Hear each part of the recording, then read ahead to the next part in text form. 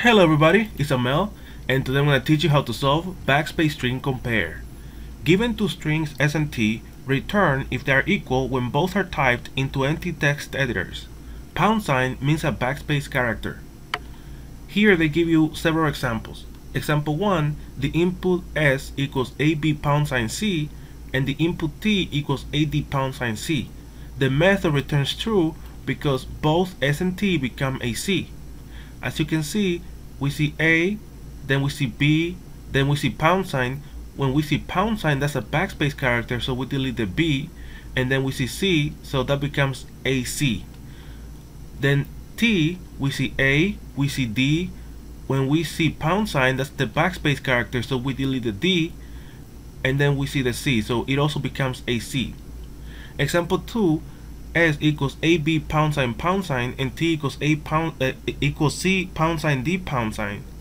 So they both become the empty string, so the method returns true because they become the same, the empty string. We see A, we see B, then we see #, so we delete the B, then we see #, we delete the A. T, okay, we see C, then we see #, we delete the C, we see D, then when we see #, we delete the D. So it also becomes the empty string. So how can we solve this problem? There are several ways to solve this problem. In this video, I'm going to show you how to solve this problem using big O of m plus n time complexity, where m is the length of S and n is the length of T, and big O of m plus n space complexity. And in the follow-up question, that's going to be the next video, I'll show you how to solve it in only big O of 1 space. So without further ado, I'm going to show you how to solve this problem with the first solution.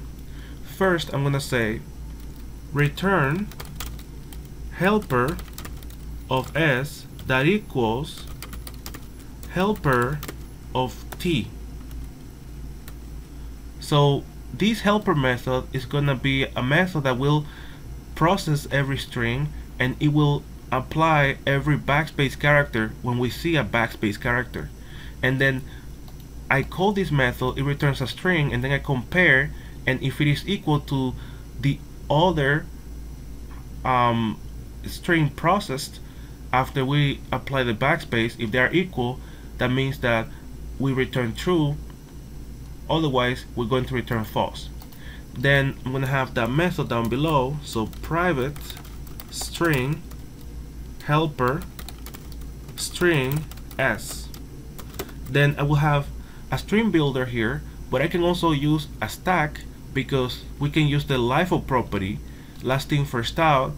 Whenever we see a backspace, we want to delete the most recent character that we saw, so we can use a stack or we can use a string builder. In this case, I'm going to use a string builder. So string builder SB, because the value of new, string builder. Then I will iterate through S. So for char C in S that to char array. Then if this character C equals a #, that means that this character is a backspace character. Otherwise, that's just a normal character. If it is a normal character, I just want to append that character to the string builder. So sb.append C. If it is a #, that means that that character is a backspace character. So I need to check if I have characters in my string builder. So if sb.length is not equal to 0, then I want to delete the most recent character that I saw. So I will say sb.delete char at sb.length -1. So this will delete the last character that I saw, or the most recent character that I saw. So that will apply the backspace, making sure that I check if I have something there. If I have more characters that I have seen before, then I delete the most recent character that I saw, applying the backspace character. Then at the end, I just want to return sb.toString. I will run the code.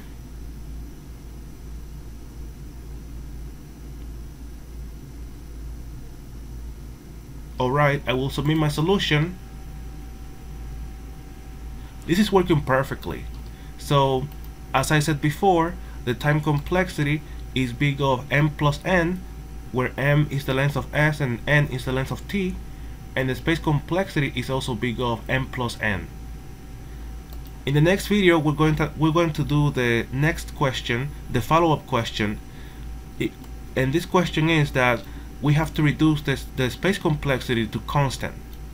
So if you like this video, please press the like button, don't forget to subscribe, and see you next time.